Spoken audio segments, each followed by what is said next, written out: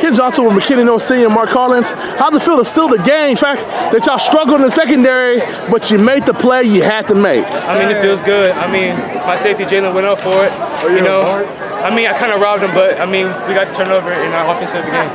How's it feel good the fact that y'all didn't play y'all best game, but y'all got the job done when your team needed you the most? I mean, the first half, yeah, we didn't do that well, but you know, at halftime we came back, you know, snapped back. Got the shots we needed to win the game.